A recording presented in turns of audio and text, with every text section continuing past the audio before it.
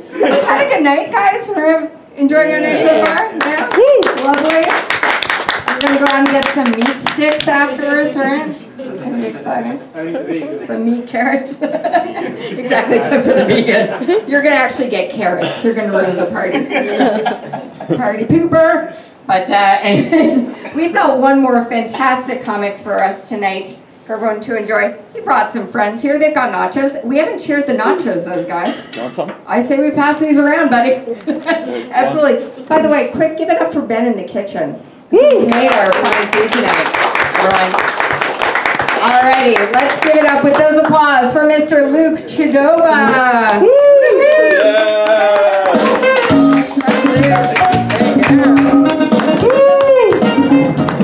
Nice. What's up, everybody? How's your night tonight? All right, first question. Who lives in a pineapple under the sea? SpongeBob SquarePants. One more time. Who lives in a pineapple under the sea? SpongeBob SquarePants. SpongeBob Square. Yes. Awesome. Brah. That makes me feel good. All right, so, I look like a meat stick. I wore the meat-colored shirt. Pretty ballin', I have a confession to make, everybody. I like big butts, and I cannot lie. You, sir, you look like you like big butts. Do you like big butts? Can you not lie? He cannot lie, he likes big butts. Alright, so we got a lot of vegans here tonight, and a lot of people want to hate on vegans. Oh boy, that's my people. What was that?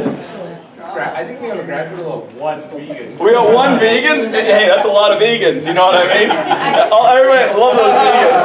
1.5. We got 2 vegans? 1.5 vegans. Does she only have a person? Does she not have legs, bro? That's scary, man. I can see your legs. You're a full vegan or you're not a vegan. You're either all in or you're all out. It's like the pool, you know what I mean? Okay, so we got 1 vegan and we got half a vegan. Everybody, I tried being vegan. You know that? But it didn't work because they told me I couldn't have sex with animals anymore. Oh my God. I tried being political because we got a lot of political people here too tonight. And that didn't work either. Yeah, the right-wing people, the conservatives, they didn't want me to have sex with anybody. And the liberals here in Canada, they all just want to have sex with Justin Trudeau. I got my one-liners here. 1 second, you guys. I gotta check my book, okay? I went to school for a long time. Alright, we already did vegans. Okay. Okay. Yeah, give her another drink. Alright, everybody, so I'm a millennial. Okay, that's what my mom says. She goes, Luke, you're a millennial. And I say, that just means I have fucking depression.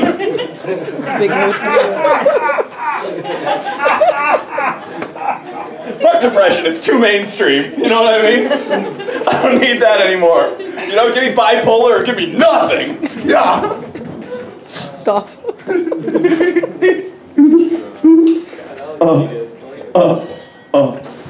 So I fucking hate my laptop. Do you guys have a laptop? Yeah. I want to replace it with a basement full of shirtless guys yelling 1s and 0s. Like, oh, 101. I'd oil them up and I'd have a party. Woo! Alright, so, I was sitting on the couch watching Netflix with my mom. I was Netflix and chilling with my mom. And we started watching Legally Blonde. And I look over and I see my mom's eating cereal. I realized my mom's eating Reese with her spoon. Oh! So, I know, right? Oh yeah, you feel that suffering? That's that shit I like. Oh, this microphone smells so bad. It looks like a dick and it smells worse. No one hurt me on the inside, bro. Alright, so, I was walking here, and I've spent my whole life in Toronto, you know what I mean? And as anybody who's spent their whole life in Toronto, I've dealt with a lot of crackheads. So I'm walking by a bank window on my way over here, and a crackhead bends over and shits all over the window. I'm like, that's eventful. But you know, I'm a photographer. I'm smart. I'm not gonna let him get away with that. So I took a photo, and then I put it on t-shirts on redbubble.com. Now I'm selling them. I've sold 7 of them already. Shit stain t-shirts. Oh yeah. Redbubble.com is a site where you sell t-shirt prints without ever actually having to make the t-shirts. Yeah, boy. Sorry, I heard the question in the background. All right, so when I was younger.